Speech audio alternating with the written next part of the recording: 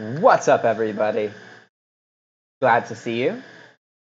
In this video, I'm going to introduce everything that I've been working on with the Spanish content website. Because this is going to be kind of cool because it's something that's kind of completely separate from my YouTube channel. So I'm going to be able to see how effective the things that I've been learning over the past couple years are when I actually take the time and really get into something. I'm really happy to be working on this project. I think that it's a very good opportunity for me to challenge the parts of myself that I want to grow, and also I'm confident that I can provide a very useful product for a demographic of people that typically don't experience or receive this kind of information. And I'm really curious to what that's going to do. I'm very, very excited to see how things are going to go. So this video is me explaining to you guys my process for getting this website created, the details about the website, etc., etc., etc. So let me break it down real quick. It is a monthly access website. You pay $10 per month to stay accessing it, and it's basically a course. But it's not like just videos. You also navigate the website. There's text, descriptions. I'm trying to think, okay, how can I teach these concepts in text and in video, and how can I get people to interact? I'm really trying to think, how can I use a website to teach a group of people something instead of how can I just have these videos on a website, if that gives you some more context. And the first month is free. So it's designed so that if you want, you could power through it in 30 days and get it for free and not pay anything for the information. And one of the reasons for this is I really need to appeal to my demographic, and my target demographic is Nicaraguan people. And Nicaraguan people do not have a lot of expendable income. So having some way to get this information for free for those who are more ambitious and more driven and more opportunistic is part of the campaign for me. That's something that I think is going to be important into making the word of mouth that spreads this campaign more effective. Because this is another thing. I live in Nicaragua, right? And regularly I find myself in a position where people are interested in working online or learning about what I do or something, but I don't have, whoa, that was crazy. I don't have any Spanish content to show them. Right? So this goes into the obstacle. I know exactly what I need to do. I know what my target demographic is. I know the traits of the target demographic. They have an abundance of free time, an abundance of frustration towards authority and kind of the system and regular jobs, desire to work but being frustrated, feeling unable to find it. But also, one of the key differences here that I didn't realize is the free time, because in the United States, it's way more common for people to go into debt to live alone and like be independent and that kind of thing. Whereas here in Nicaragua, it's much more common for people to live together and live with their family, like into their 30s and that kind of thing. That's becoming more common in the States, but it's very much not the cultural norm in the US. That's changing now, but here it's very different. And this results in people having a higher chance, Nicaraguans have a higher chance that they have a roof over their head without a job. So this results in a lot of people here actually having significantly more free time. And that's not something that I understood until I came to Nicaragua and actually lived here. I'm not saying nobody has free time. There's plenty of busy people. But in general, things are a lot more laid back. People do have a lot more free time. And these are all things to know because I need to understand the mentality of the people I'm trying to make a product for. What are problems these Nicaraguans experience when they're interested in earning money online? My job is to outline all the solutions for all these possible problems. And what really helps is that I've already worked with multiple Nicaraguans from like the ground up of having Nicaraguan citizenship and not using like my US citizenship in order to get like financial accounts set up and use services and systems. And I know how to do that now by doing it with a Nicaraguan person and testing it with other Nicaraguan people, not using my own information. So I feel very confident that I understand the problems that are present to Nicaraguans who are trying to earn money online. And now one of the things I also need to do with this is it all needs to be in Spanish. And this is definitely the trickiest part because I am not fluent in Spanish. I'm definitely much more comfortable, but at the same time, I'm at like a comfort space where I'm not really progressing my Spanish, and that's one of the reasons that I want to do this, because I know me as a person, I don't get really good at something until I start working in it and really doing something I enjoy with it. And with Spanish, like, I'm horrible at studying, really bad at studying, but I know that I can make these lessons and help people. I know that it's going to be a very good thing for a lot of the people here. So it's very motivating for me. And I know that working in Spanish will be the thing that makes me more comfortable speaking Spanish. And to transition back to what we were talking about earlier about making the word of mouth with this project very effective here, because again, remember, I'm going to be in a scene here where I'm one of almost no people distributing this information. I'll have very, very little competition. Okay, keep in mind, I'm used to being a drop shipper and having the most competition possible. I'm not saying no one else is doing this, but we're talking about having tens of thousands of competitors to having like 5 or 10, and I don't even know who they are. I don't know where they are. I just know they probably exist, right? Completely different game. And it's going to allow me to spread much more effectively with like some simple word of mouth marketing as long as I focus on that.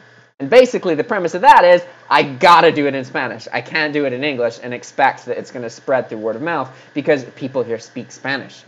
Like young people know some English, but Spanish is what they are comfortable with. That's where they can have their emotions be activated. And the whole point of this is to really make a connection and show them really emotional, valuable information. So I have to do it in Spanish, okay? And I don't know Spanish. So that's why this project is both something that I know I can't do yet and something that doing it will push me to be able to do it. Does that make sense? So I'm really excited about it for a lot of different ways. But now you guys understand, okay, you got a basic premise of what the website is. It's teaching people stuff. I'm not going to go into all the different kinds of content that it covers. I've never made something like this in English, so I probably will after this, but I don't know. Right now, for some reason, I want to make it in Spanish. I'm more interested in that. I should deviate and explain why that is. So you guys might think, oh, Jack, what are you doing? It's easier. You know English. You can already make these videos. Why don't you just make this membership website in English? Why are you jumping into making it in Spanish when you've never done it in English before, which is way easier? And that's true.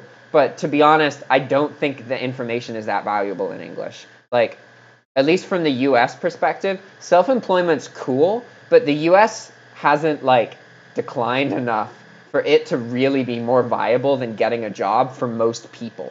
Like, the people who get into self-employment in the U.S.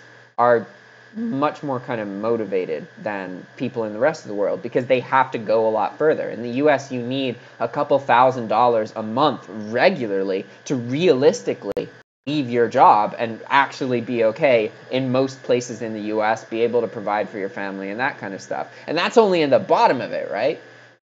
That's a huge obstacle. That is a big barrier to entry because the reality is in Nicaragua, that point is $600 of online income. If you earn $600 a month online for a year or two in Nicaragua, that is good enough money to leave your job and pursue that income. Like realistically, you are being responsible doing it that way. In the US, that is not true. And this touches into why I think that this information is more valuable when it's in Spanish, because the people have more to earn from it. The chance of them succeeding with this information is more likely than people who are in the United States, simply because of the amount they need to succeed in order to change their life. In Nicaragua, it's way lower. We're talking about like almost a quarter of the amount of money that you would need in the United States, between a third and a quarter. Imagine that you're participating for tryouts, right, for a test, and the top people get selected in this test. It's like in the US, you need to score a 90, whereas in Nicaragua, you need to score like 40 or 30. It's way easier. And that's why it's so much more appealing to me to translate everything into Spanish. Because of this reason, one, I'm dealing with people who are more likely to actually apply the information. Not only are these people they don't have to earn as much money, but they've typically had harder lives, and the people who are interested are kind of a bit more serious than people in the US who might just kind of be like, oh, that's kind of cool, I want to check that out. That happens everywhere. And I'm not saying all people in the US are like that, also not saying all Nicaraguans are motivated. I'm just saying that in general, when people experience more hardships, they do get a bit more able to make their own decisions, right? Instead of just watching the world pass them by. Not always, but it happens. And these are all reasons that I feel confident that if I make this Spanish product, when I make this Spanish product, it will do well, and not just instantly. Like, I will continue to work on it because of the way it's set up. I can continue to improve it without spending large amounts of time based on talking to people. And once I have this website, it instantly monetizes any public speaking that I do when I'm here in Nicaragua. Okay? So now you guys understand. I've introduced the Spanish content website. I've explained it on live streams, but I really wanted to get it down in this video because it's going to help you understand what the next couple videos on my YouTube channel are going to be, because they're all about setting myself up to create this Spanish content. So basically what I'm doing is I have a list of a bunch of topics that I need to explain as part of this course. And I don't know exactly how they're going to look, but I know I need to be able to talk about these topics in Spanish. So I'm going to be doing YouTube videos where I talk about the concept in English, and then I explain how it's relevant to Nicaraguans, and then I publish that, and that's just a YouTube video to this channel, because you guys will benefit from that sometimes. Some of this stuff is going to be trivial, some of it's going to be interesting to you. But then I take that video, and I transcribe that portion of it into Spanish, and then I just keep practicing that over and over and over again. I already did this with one video on my channel. I have one video that's in Spanish. And it's not like, my Spanish was worse when I made that video, and I practiced it a lot. I was able to communicate the concepts. You can tell I'm a foreigner. You can tell I'm not comfortable. And I really want to work on that. With this course, I really need to like feel more comfortable. I can be a little bit quirky with how I speak Spanish, but I need to be able to have that strong, confident tone. I can be wrong, that's okay, but I need to be able to sound confident when I'm speaking in Spanish. I can do that in English. I can just turn it on, and it's very useful, especially when you're making a course or you're consulting. You need to use confidence toning when you're talking to people. So I need to get that down in Spanish, and the only way I'm going to do that is through repetition over and over and over again. So I could actually show you guys here. This is the plan. So you can see this is my workflow. It starts by picking a question off of this list. So I'm going to show you that later. The light's all screwed up, so you can't see it. But I pick a question. I record the video in English, talking about the obstacles that Nicaraguan will face afterwards. And then I translate it. And then I reiterate, and I record a new one in Spanish. I don't publish that new one, though. One thing I want to get you guys, make sure you guys understand is, like, I'm still not creating the final videos for this website.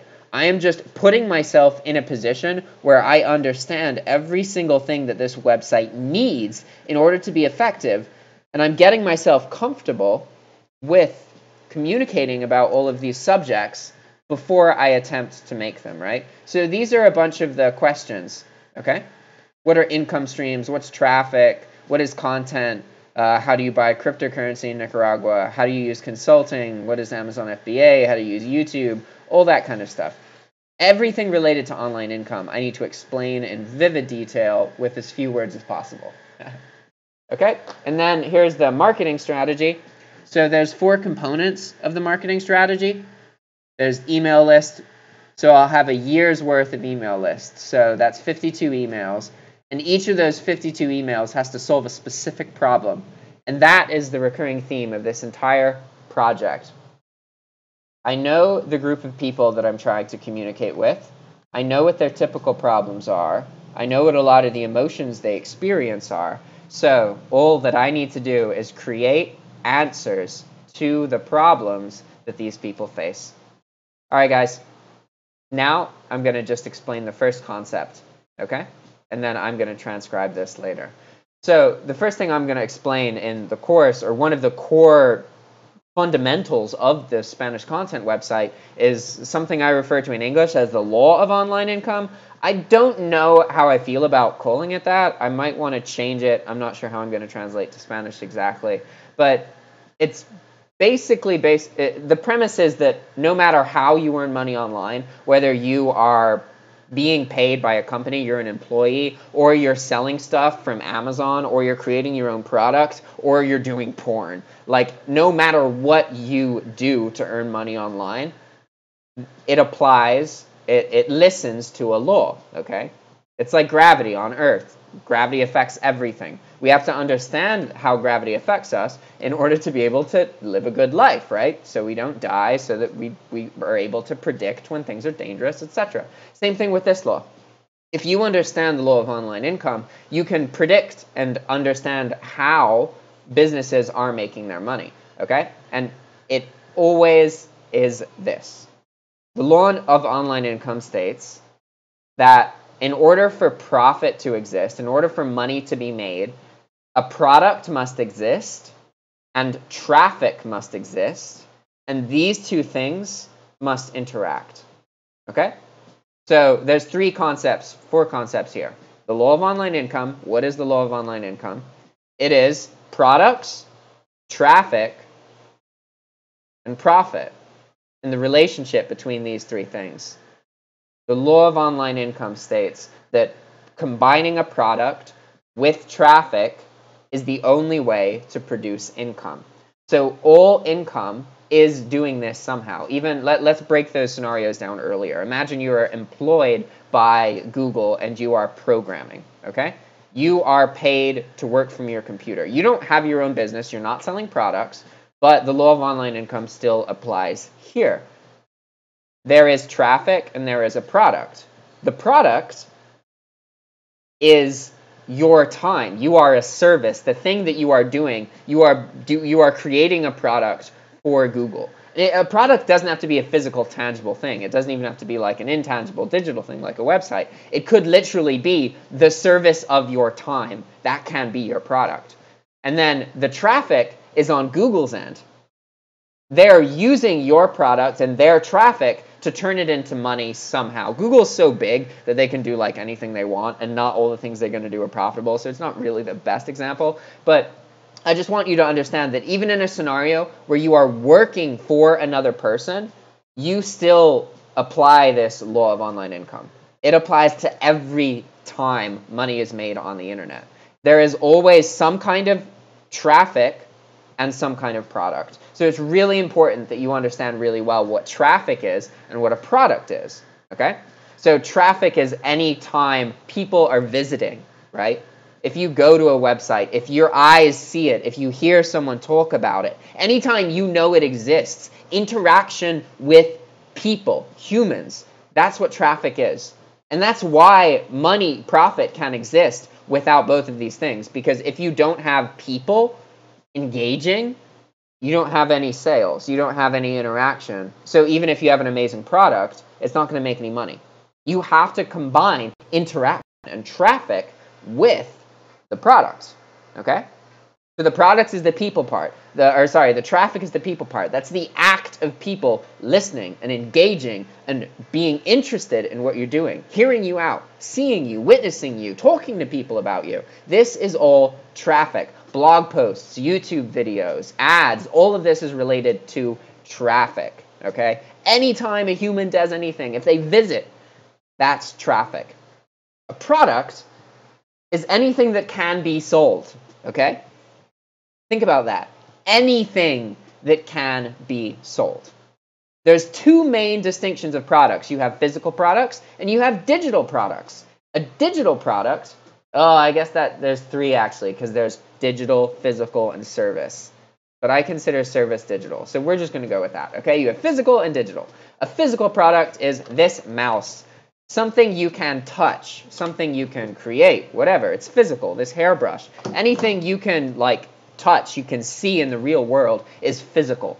A digital product is what you're watching right now. This YouTube video is a digital product that I created. This online website that I'm working on, this Spanish content website, is a digital product that I am creating, okay? They're different.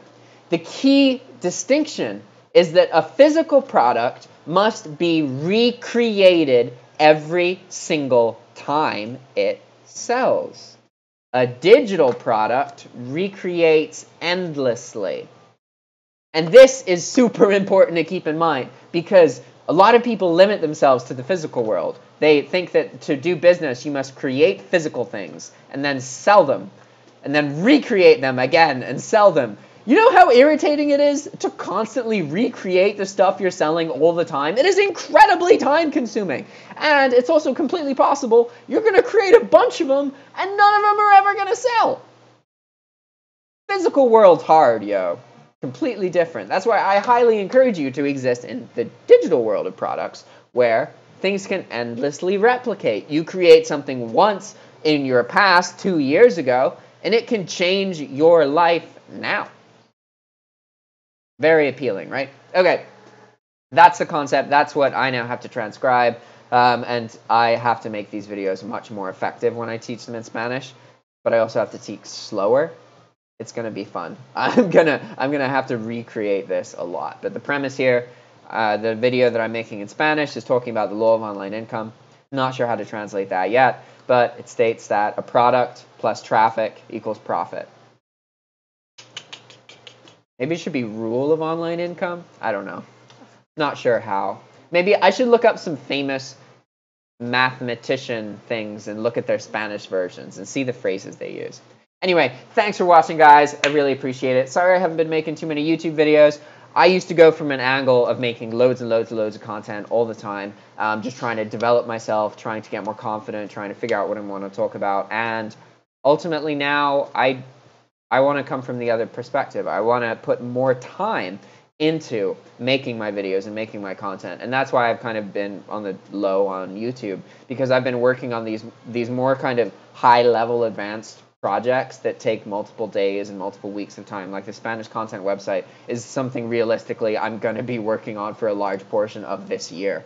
But what's great is I don't feel intimidated by that. I know it's going to take a long time, but this isn't some amount of hours that I'm trying to just churn out. These are concepts I'm trying to explain to teach myself a language so that I can help people I care about. I know that this is going to work for me because I know myself really well. I've had so much time to set a scenario up where something like this can happen. And now, as long as nothing crazy happens, this website is going to come out. I'm going to procrastinate. It's going to take a little bit longer than I want it to. I'm going to get frustrated sometimes, but it's happening. I can't escape it. It feels like it's inside of me. I already know it. When I go away from it, I think about it. When I try and relax, I think about different obstacles that people face, and I remember things that I'm experiencing. When I go out in public, I get flashbacks into how the Nicaraguan experience is different and how I can use that to make videos that relate to people and help people in these situations.